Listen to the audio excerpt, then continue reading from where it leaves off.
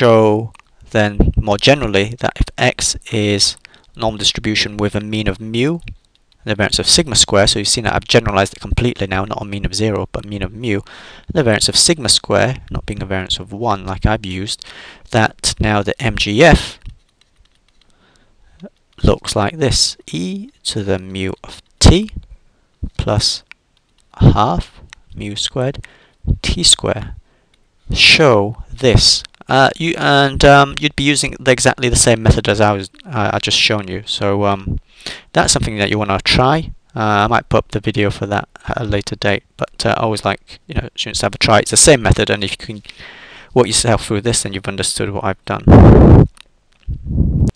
Just to recap how you do it: you write down the formula, for MGF, put in the PDF.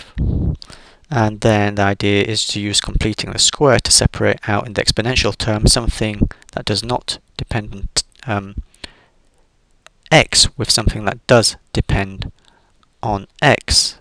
And the thing that depends on x is going to be squared, and hence you've got some kind of normal, and that which will integrate to 1. As always, we've got the MGF, so watch, well, we can use it to compute moments. So let's just show that we can do that. Let's just do the first couple of moments. The first moment, e to the x, we know is first derivative of m with respect to t. How we're going to differentiate this thing? Chain rule. So consider e to the half u, where u is equal, no, not even have that, e to the u. Can we bring that u closer? Consider e to the u, i.e. let e to the u equals e to the half t square, this MGF, where u is equal to the half t square.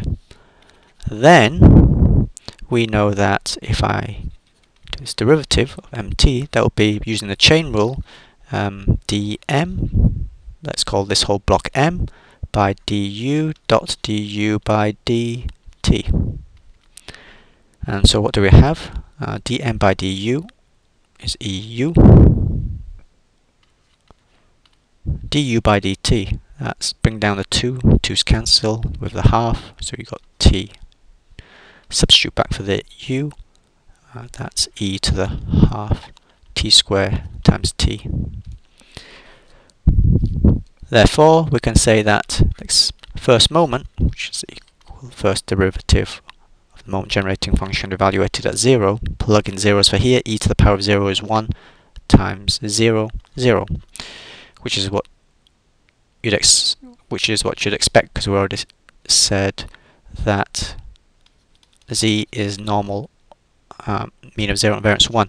Okay, yeah, and just in case anybody kind of points out to me in a video, yes, I've certainly gone to using x. I have kind of a liking for x, so I use it all the time.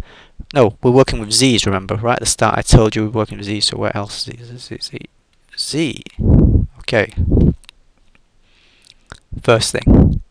Next thing, variance. So for that I need the second moment as well. The second moment of z squared is going to be the second derivative of the moment generating function evaluated at 0. But we already found the first derivative. The first derivative is this. So I have to differentiate again. How? This time that's a t dot another t, so that's a product rule, isn't it? So differentiate, let's write down this thing, differentiate this thing, write down t, differentiate that thing, but this thing is, we've already done it in the first step, so we just kind of write it down. E to the half, to get the first moment that was. E dot t, remember this expression? We did that from here.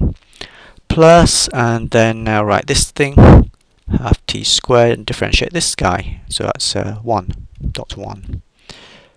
Therefore, second moment, ex squared, which is equal to the second derivative evaluated at 0, is equal, plug in t is 0, that whole thing goes to 0, because that's 0 times something that's finite, it's going to be 0, plus e to the 0 here, it's 1 times 1, 1.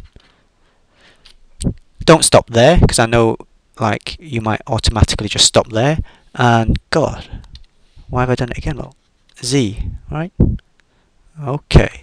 Well, I've not got any excuses really, but at least I've spotted it. Okay, therefore, variance of, wait for it, Z, yes, is equal to the second moment of, let's not therefore, this is true anyway. So, since variance of Z is equal to the second moment of Z minus the first moment of Z all squared, we can plug those in now. I'm running out of paper as well, so it's good we're finishing. E of first moment squared is 1 minus the second moment, sorry, which is 1 because I've just done it. First moment was 0, all squared, it's going to be 0 obviously.